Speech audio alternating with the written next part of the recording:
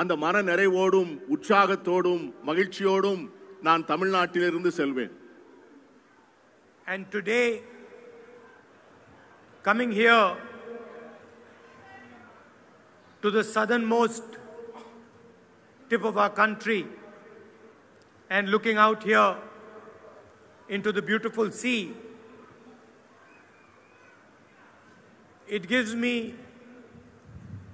great joy to be beginning this Bharat Jodo Yatra from this beautiful place. இந்த அருமையான இயற்கை சூழலிலே கண்ணை கவர்கின்ற 3 சமுத்திரங்களும் சங்கமிக்கின்ற இந்த அற்புதமான இடத்திலே நின்று ஒரு மாபெரும் புனித பயணமாகிய தேசத்தை ஒற்றுமைப்படுத்துகின்ற இந்த பயணத்தை நான் துவங்குவதிலே மிகவும் மகிழ்ச்சி அடைந்திருக்கின்றேன், மிகவும் சந்தோஷப்படுகின்றேன். Why is it that after so many years after independence, we are feeling the need, and not just the Congress party, but millions and millions of Indian people are feeling the need of a Bharat Jodo Yatra. சுதந்திரம் பெற்ற பிறகு 75 ஆண்டுகளுக்கு பிறகு எதற்காக காங்கிரஸ் கட்சிக்கு இந்த நாட்டு மக்களுக்கு தேசத்தை ஒற்றுமைப்படுத்துகின்ற ஒரு பயணம் தேவைப்படுகிறது என்கிற கேள்வி எழுகிறது. What is happening in the country that so many people, millions and millions of people, feel that there is a need to take an action that brings India together. இந்த நாட்டிலே இருக்கின்ற கோடிக்கணக்கான மக்கள் இந்த தேசத்தை ஒற்றுமைப்படுத்துவதற்கு இப்பொழுது ஒரு தேவை இருக்கிறது என்று மனமாற உணர்ந்திருக்கிறார்கள், மனமாற விரும்புகிறார்கள். தேசத்தை ஒற்றுமைப்படுத்தக்கூடிய ஒரு அவசியம் இப்பொழுது எழுந்திருக்கிறது என்ற அந்த உணர்வின் காரணமாகத்தான் இந்த பாத யாத்திரை.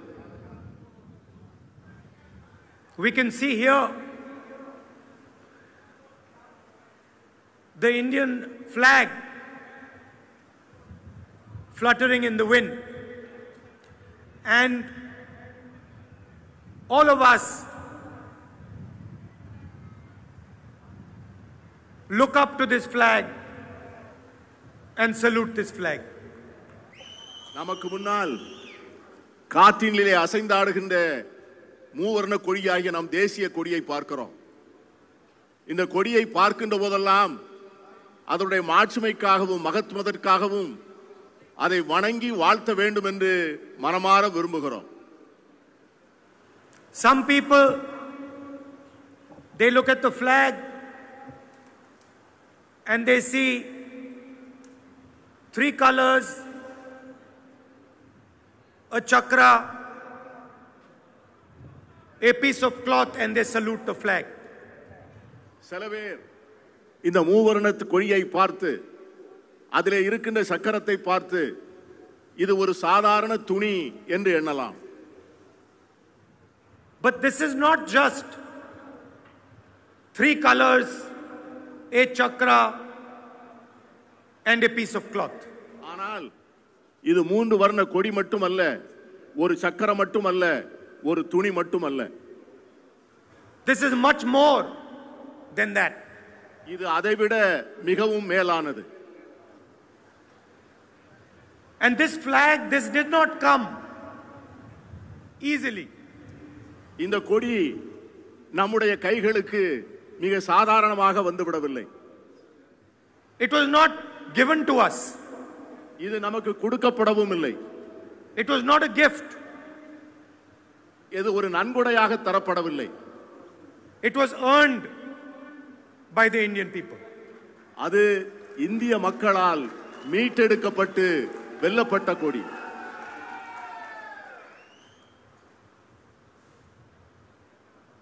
This flag represents every single person who lives in this country. இந்த கொடி இந்தியாவிலே வாழ்கின்ற ஒவ்வொரு குடிமகனையும் பிரதிநிதித்துவப்படுத்துகின்ற கொடி. This flag represents the religion of every single person who lives in this country. இந்த கொடி இந்தியாவிலே வாழ்கின்ற ஒவ்வொரு மனிதனுடைய மதத்தையும் இது பிரதிநிதித்துவப்படுத்துகிறது. This flag represents the language of every single person who lives in this country. இந்த கொடி இந்தியாவிலே பேசப்படுகின்ற ஒவ்வொரு மொழியையும் இது பிரதிநிதித்துவப்படுத்துகின்றது. This flag represents every single state of our country. இந்த கொடி இந்தியாவினுடைய ஒவ்வொரு மாநிலத்தையும் பிரதிநிதித்துவப்படுத்துகிறது. This flag was not earned by one person. இது ஒரு கொடி ஒரு ஆளுக்கான கொடி அல்ல, ஒரு நபருக்கான கொடி அல்ல. It was earned by every single Indian person. இந்த கொடி இந்தியாவிலே இருக்கின்ற ஒவ்வொரு தனிப்பட்ட குடிமகனுக்காகவும் சொந்தமான கொடி இந்த கொடி. This flag does not belong to any state. It belongs to every single state. இந்த கொடி ஒரு தனிப்பட்ட மாநிலத்திற்கு மட்டும் சொந்தமான கொடி அல்ல. இந்த கொடி இந்தியா என்கிற தேசத்திற்கு சொந்தமான கொடி. It does not belong to any religion, any community, any language. It belongs to every religion, every community, every language. இந்த கொடி ஒரு மதத்திற்கோ ஒரு மாநிலத்திற்கோ ஒரு மொழிக்கோ ஒரு ஜாதிக்கோ சொந்தமான கொடி அல்ல. இந்த கொடி இந்தியாவிலே இருக்கின்ற ஒவ்வொரு குடிமகனுக்கும் இந்த தேசத்தினுடைய ஒவ்வொரு துகளுக்கும் சொந்தமான கொடி இந்த கொடி. So embedded in this flag is our identity. Not only our identity as a nation, not only our identity as states, but our identity as every single Indian person. இந்த கொடி ஒரு நாட்டினுடைய அடையாளம் மட்டுமல்ல, ஒரு மாநிலத்தினுடைய அடையாளம் மட்டுமல்ல. இந்த கொடி இந்தியாவிலே இருக்கின்ற ஒவ்வொரு இந்தியனுடைய அடையாளமாகவும் இருக்கிறது இந்த கொடி. This flag guarantees every single Indian person protection in this country. இந்த கொடி இந்தியாவிலே இருக்கின்ற ஒவ்வொரு குடிமகனுக்கான உரிமைகளையும் இது பாதுகாக்கிறது, உறுதிப்படுத்துகிறது. It guarantees every single person a free and fair life in this country. இந்த கொடி இந்த நாட்டிலே வாழக்கூடிய ஒவ்வொரு இந்தியனுக்கும் வாழக்கூடிய உரிமைகளை உறுதிப்படுத்துகிற கொடி இந்த கொடி. It guarantees everybody the right to practice any religion, speak any language they desire. இந்த கொடி இந்த தேசத்திலே இருக்கின்ற அனைவரும் அவர்களுக்கு விரும்புகிற மதத்தை, அவர்களுடைய மொழியை, அவர்களுடைய கலாச்சாரத்தை கொண்டாடுவதற்கான உரிமையை இந்த கொடி தந்திருக்கிறது. And today, brothers and sisters, this flag is under attack. என் அருமைக்குரிய சகோதர சகோதரிகளே, இன்று இந்த கொடி மிகப்பெரிய தாக்குதலுக்கும் அச்சத்திற்கும் உட்படுத்தப்பட்டிருக்கிறது. India is not the imposition of one idea on its people. India என்பது எல்லோர் மேலும் திணிக்கப்பட்ட ஒரு தனிப்பட்ட தத்துவம் அல்ல. India is the history, the language, the culture of every single person. India என்பது இந்த நாட்டிலே இருக்கின்ற ஒவ்வொரு குடிமகனுடைய மொழி, கலாச்சாரம், பண்பாடு இவற்றினுடைய ஒட்டுமொத்த உருவகம்தான் India. India is the institutions that protect this flag. India என்கிற நிறுவனம் தான் அந்த கொடியை பாதுகாக்க வேண்டும். India is a free media that protects this flag. India என்கிற அந்த தத்துவம் இந்த கொடியை பாதுகாக்க வேண்டும். India is a judiciary that protects this flag. India என்கிற அந்த குரல் அந்த கொடியை பாதுகாக்க வேண்டும். And today every single one of our institutions is under attack by the BJP and the RSS. இன்று இந்தியாவிலே இருக்கின்ற ஒவ்வொரு ஜனநாயக நிறுவனமும் RSS, BJP என்கிற அந்த இயக்கங்களால் அச்சுறுத்தலுக்கு உள்ளாக்கப்பட்டிருக்கிறது. They think that this flag is their personal property. அவர்கள் நினைக்கிறார்கள் இந்த கொடி அவர்களது தனிப்பட்ட உரிமை என்று நினைக்கிறார்கள்.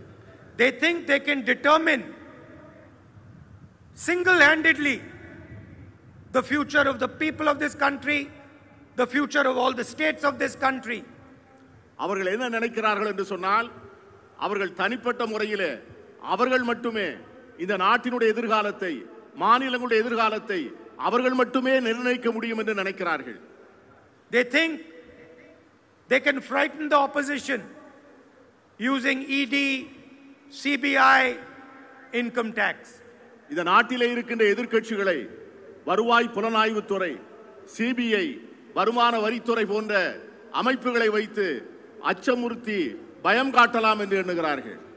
The problem is they do not understand the Indian people. இது பிரச்சனை என்னவென்று சொன்னால் அவர்களுக்கு இன்னும் இந்தியர்களை முழுமையாக புரிந்து கொள்ளவில்லை. Indian people do not get scared. இந்திய மக்கள் ஒரு நாளும் பயப்பட மாட்டார்கள், ஒரு நாளும் அச்சமடைய மாட்டார்கள். It doesn't matter how many hours of interrogation they do. It does not matter. Not a single opposition leader is going to be scared of the BJP. அவர்கள் எத்தனை மணி நேரம் எங்களை உள்ளே அழைத்து வைத்து எங்களை கேள்வி கேட்கிறார்கள் என்பதை பற்றி நாங்கள் ஒரு நாளும் கவலைப்பட மாட்டோம். இந்திய நாட்டினுடைய எந்த எதிர்க்கட்சி தலைவரையும் இதை போன்ற அச்சுறுத்தலால், இதை போன்ற விசாரணைகளால் எங்களை முடக்கவும் முடியாது, எங்களை பயப்படுத்தவும் முடியாது. The BJP thinks that they can divide this country. They can divide this country along religious lines. They can divide this country along its languages. This country cannot be divided. பாஜக நினைக்கிறது இந்த நாட்டை மதத்தின் மூலம் பிளந்து விடலாம் என்று.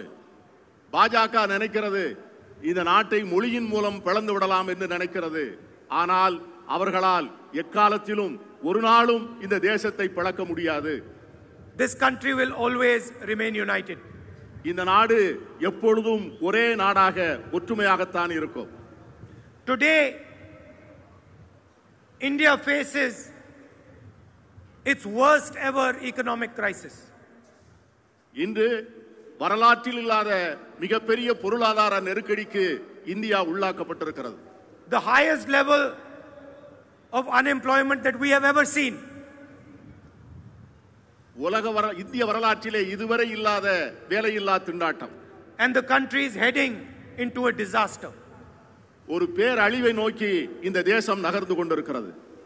Unfortunately, our friends in the media are fully controlled.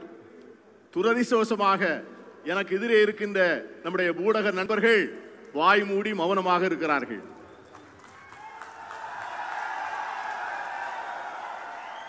Everybody understands it.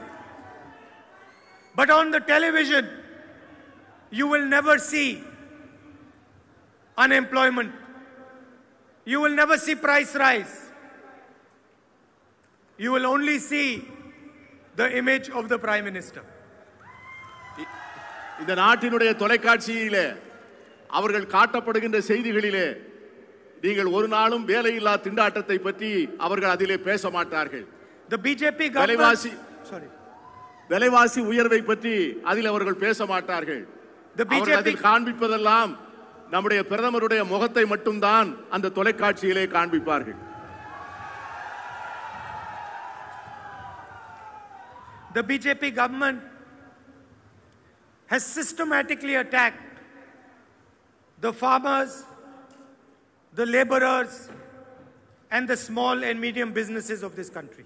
பாஜக அரசு திட்டமிட்டு விவசாயிகளை, கூலி தொழிலாளிகளை, ஏழைகளை நசுக்கி வருகிறது. A handful of large businesses control the entire country today. சில குறிப்பிட்ட பெரும் பணக்கார தொழிலதிபர்கள் இந்த நாட்டின் பொருளாதாரத்தை தங்கள் கைகளுக்குள்ளே வைத்திருக்கிறார்கள்.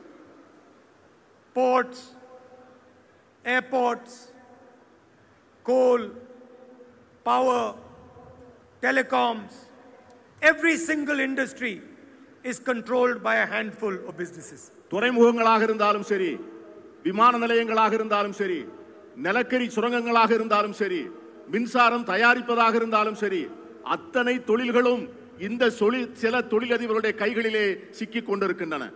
The Prime Minister would not last one day without their support. அவர்கள் இல்லாமல் நம்முடைய பிரதமரால் ஒரு நாள் அரசியல் ரீதியாக உயிர் வாழ முடியாது. They control the media and they ensure that the Prime Minister is on the television screen 24 hours a day. அவர்கள் இந்த நாட்டினுடைய ஊடகத்தை கைகளிலே வைத்துக் கொண்டு 24 மணி நேரமும் பிரதமருடைய படம் தங்கள் ஊடகத்திலே இருப்பதை அந்த தொழிலதிபர்கள் பத்திரமாக பார்த்துக் கொள்கிறார்கள். And in exchange, the Prime Minister carries out policies that are in their interest. அவர்களுக்கு வேண்டிய கொள்கைகளையும் அவர்களுக்கு வேண்டிய திட்டங்களை மட்டுமே அமல்படுத்துவதை நமது பிரதமர் வாடிக்கையாக கொண்டிருக்கிறார். Demonetization, a flawed GST, the 3 anti-farmer laws, these are all designed to help the same few business people. பணம் மீது நடவடிக்கையாக இருந்தாலும் சரி, குறைபாடுள்ள ஜிஎஸ்டி வரியை அமல்படுத்துவதாக இருந்தாலும் சரி, விவசாயிகளுக்கு எதிரான சட்டங்களாக இருந்தாலும் சரி, இவர்கள் எல்லாமே இந்த சில தொழிலதிபர்களுடைய பெரும் பணத்தை பாதுகாப்பதற்காக செய்யப்பட்ட நடவடிக்கைகள் தான். The idea is very similar to what the British used to do. ஆங்கில ஏகாதிபத்தியத்திற்கு எந்த அணுகுமுறை இருந்ததோ, என்ன நோக்கம் இருந்ததோ, அதே நோக்கமும் அணுகுமுறையைத்தான் இன்றைய பாஜக அரசும் கொண்டிருக்கிறது.